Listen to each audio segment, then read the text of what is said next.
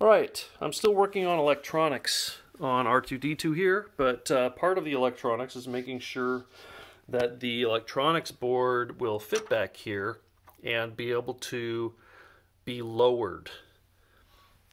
You can see the holes in here. So the electronic board fits between this side and this side where the holes are. It has spring latches, one left and one right that'll bolt to the bottom, and then one top left that'll bolt here. So if you pull that spring latch, you'll be able to lower the electronics board if you need to access something on the back, which is because there was no version of this cut version to fit on my printer that had a back door when I printed this. There is now, but there wasn't when I printed this, so this does not have a removable back door. So in order for that electronics board to fold down, it has to clear this motor bracket, motor frame here. So you can see this piece here that the motor bolts to, the dome motor, comes down quite far. So I had to make sure that my board, when it comes down, won't hit this, which it does not hit that. It's good. So I only printed this a couple days ago because I hadn't got a slip ring yet. It comes in different sizes, 24 millimeter and 13 millimeter for this piece, depending on the size of the slip ring you get. About a 22 millimeter slip ring, so you're supposed to use the 24 millimeter motor frame. Now, one issue I had with that is the motor. I am using 24 volt Palalu, sorry if I didn't pronounce that right, motor with an offset shaft. So the shaft does not come out of the middle of the motor casing. That's so that you can rotate the motor and it makes the shaft move in or out as you do that, so you can adjust where the gear is by twisting and turning the motor. Now this is an aluminum bracket. Jason Charlton ordered this same motor, and this had to use this bracket, so I ordered this bracket like he did. But when you bolt this bracket in, I only have half the screws in there because I'm just testing with it right now. When you bolt the motor to this bracket, it's either going to be with the shaft all the way in the back or the shaft all the way in the front. So you won't be able to turn it to fine adjust how close it is to your gear. So I'm not exactly thrilled with that. So I printed this bracket, which is made for motors with offset. I keep calling it a bracket. That is the frame. I printed that frame, which is made for offset motors, and I printed this bracket, which is made for 37 millimeter diameter motors. So I bolted this into there with the motor, and unfortunately I found that it was so close pressing on this gear. It was just, I mean, it would have worked, but it was just a little bit too much pressure. It needed to move back a bit, and that was with the shaft all the way in the back, so there was no more adjusting of the motor that I could do to get it to move back. So I am reprinting this bracket right now. I just took this bracket into my Prusa slicer and I dropped about 1/8 of an inch of it down below the print area, sliced it, and am printing it now. So it's basically printing with about 1/8 of an inch less thickness in this base plate, which I don't think is going to affect how strong that is. That is a super thick base plate there, and losing 1/8 of an inch I don't think is going to have any big impact on the strength of this bracket. So that will move the motor back, and in fact I should be able to use rotate the motor in here to get it just where I want it, because I swear it was probably only maybe a 1/16 off from being right where I wanted it. So I think taking about an 1/8 off of this, and I just eyeballed it, I didn't actually measure it, was 1/8 in the slicer. I just took it to about that. It might be a little bit more, it might be a little bit less. So I'm hoping that that will get it far enough away from this that I can use this frame that I printed and then the other version of this bracket. There is another problem though, in that I need the gear in the motor to be a bit higher, and this only has 4 holes, and you can't see it. You can see one of the holes right here, but this piece of the motor frame only has 4 holes. So you have 2 adjustments. You can put it this way against that bracket, or you can put it this way. And so one of them will get the motor higher and the other way will get the motor lower. So I did the one that would get the motor as high as it would go, and I still wanted it to be a bit higher. So for that, I think what I might end up doing is drilling 4 more holes in this part of the bracket that allow me to move this higher so that the motor will have enough height. In fact, hopefully I'll be able to do that to the point where I can slide the motor further down, because I had the motor pretty high up in this bracket, and the part that's 37 millimeters in diameter is only that much, and I think I had the bracket up to about here.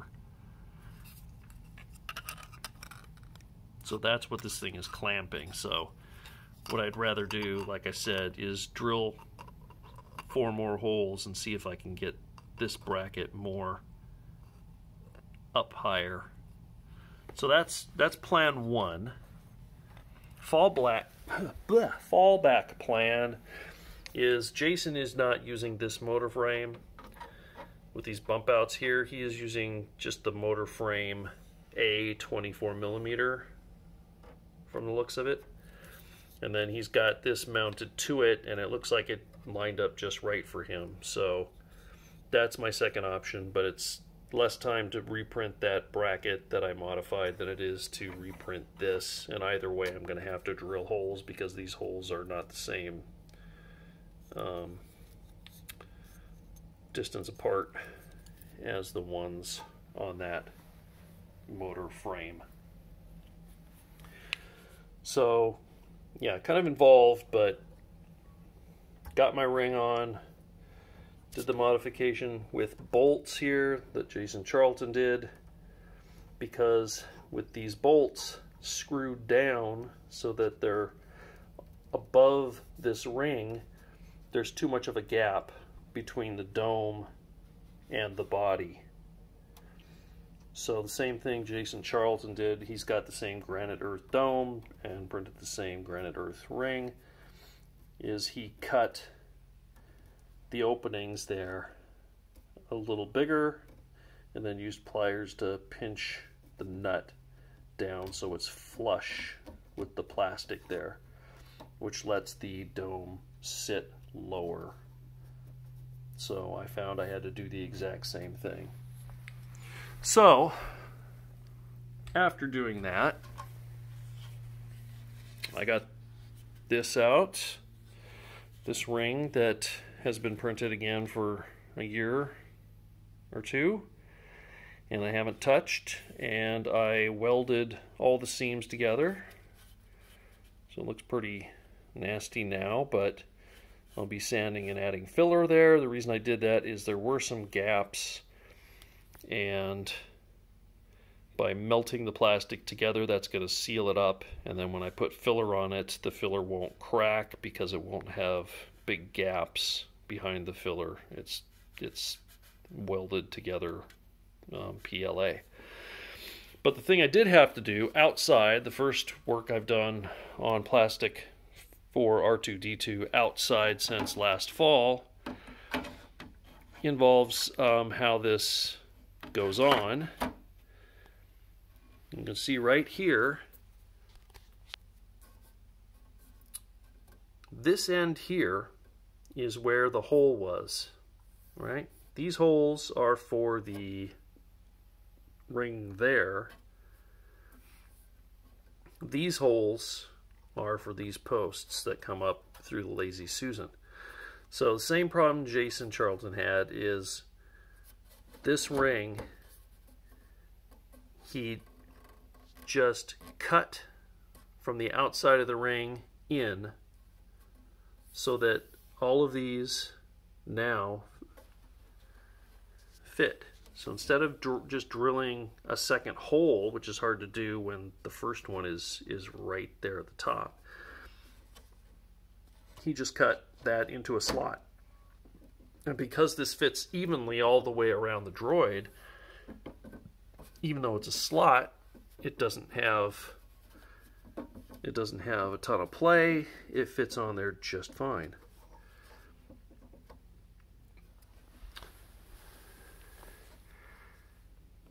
So the reason that, like I said, the nuts in the ring, he recessed them, is because you can see here, look at how nice and close that ring is to the body. Very small gap. But if you don't recess the nuts in that gear ring, at least with this setup, the Granite Earth setup, it was about that high, because it lifts it up the thickness of that bolt, because this ring is then sitting on the bolts, the 6 bolts, and it sits up a little bit too high. But if you recess those bolts, it's now sitting on that gear ring, and it gets it really close to the body. In fact, so close that I'm getting a little rub right there, if you can hear it. The very back of the droid, the ring is just barely rubbing on the back panel there. Now, I'm pretty sure I can fix that. There is a place there for a bolt that holds the ring. It's called the top ring. It's the one that bolts to the body. And I don't have a bolt in it, so I'm pretty sure all I have to do is put a bolt and a nut, and it will pull that back end down just a little tiny bit it needs so that doesn't rub. The other thing, you can hear it rubbing and then it stops rubbing. So that means there's an area here of this ring that's probably a little low. So I might be able to take this ring off and sand a bit off of the bottom. In fact, it's a bit rough because I melt welded the plastic down there and I haven't sanded it smooth. So that's part of it too. But I mean, it's only like 2 places around the ring that are rubbing, and it's just barely rubbing, so really you probably wouldn't even hear that, and it's not scraping enough to interfere, I don't think, with the movement once the dome is on.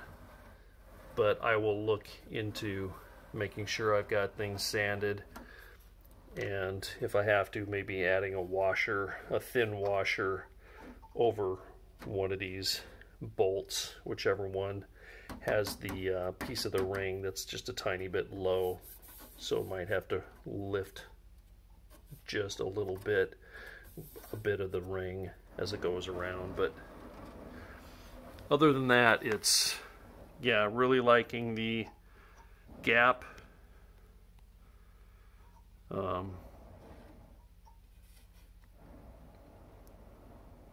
Spins good. This is just a stock Granite Earth Lazy Susan. They pre-drill it for you, but it doesn't have the Durlin plastic bearings. This is just running off the normal bearings with the grease that they put in it from the manufacturer. This ring I also welded together. And then, just because this is the first day I've done this, this is a dome that I did in 2017. I've got some issues that I can't seem to get as round as I want. Spent a lot of time on it trying to get it where I was happy with it, and in the end just not quite able to get there. This area here is just a pain in the neck. It's too high here, it's too low here. Probably just being way too finicky, but the last time I worked on it I heard a slight crack. I don't see one anywhere, so I'm thinking that maybe it was one of the ribs inside where the two pieces are glued together that just some of the glue let go or something, but I ended up printing another dome. So I've got another dome that will be my final dome, but the funny thing is, between the same two pieces on the one that I reprinted, they don't seem to quite line up. And I think it might be because it's the back, and I'd have to look at an art picture of R2 because it's been so long. I think this is the back of the droid, so I think I started at the front gluing them together, so if anything didn't mesh really well, it would be in the back. And I think I did that for both domes, and I think that's why I have the same two panels that I'm having an issue with. Just because that's the back of R2.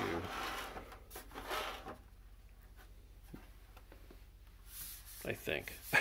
Anyway, wanted to keep this a bit short, but yeah, this is today the first time that R2 has had his dome on. This is the first time I have had all of the major parts making up his full height.